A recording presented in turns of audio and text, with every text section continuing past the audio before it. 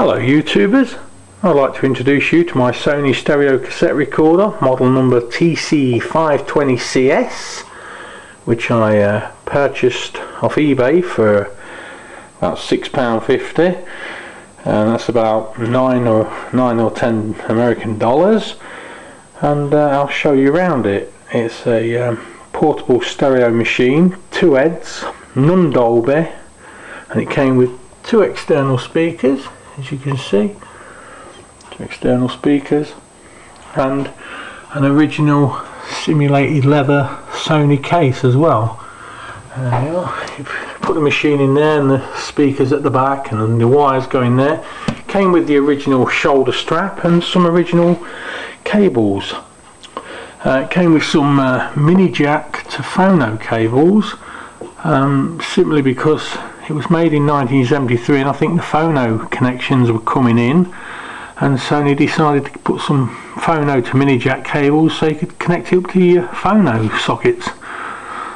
On the side you can see it's got a mains on and off switch. It's got 2 mini jacks for a microphone, left and right, 2 mini jacks for a line in, left and right.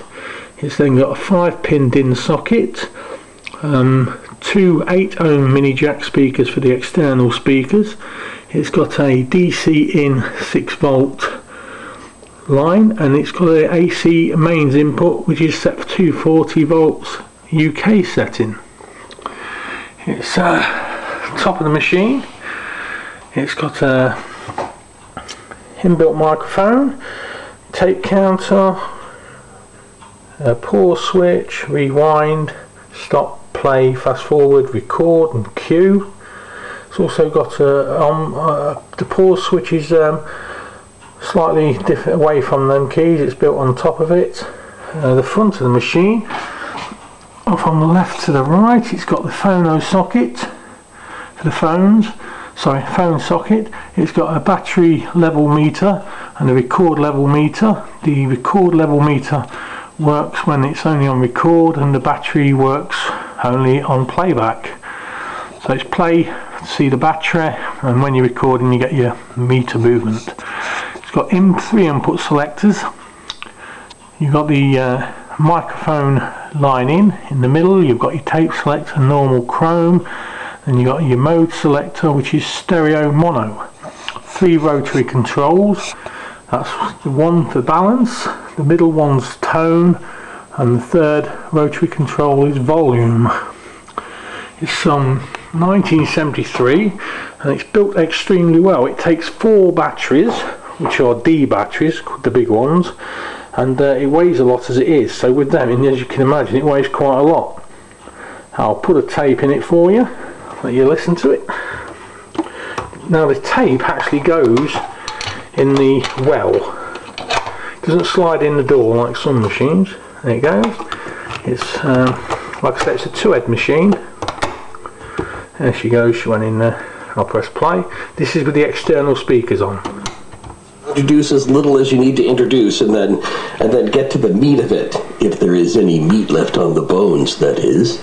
And we'll all enjoy that because it is Halloween night. And I've already put up some fun links on my blog in relationship to Halloween, a couple of follow-ups from last week and a couple of fun photos. Please take a look at coast-to-coast.And and link up from there. There are also some very ghostly images waiting for you at coast-to-coast.And. And speaking of ghostly images, we'll... Right, I'll turn the pause off now. As you can see, there's a bit of paint missing off the speaker grill. I think it must have took a bullet. But I'm sure I'll just put a bit of grey nail varnish on that. Let's see if you can get grey nail varnish, and I should fix that. I'll do that at a later date. It could do with a few new belts, I think, but I've not been inside it yet or touched it. I've had it about 6 months. I'm going to take out the external speakers. There you go.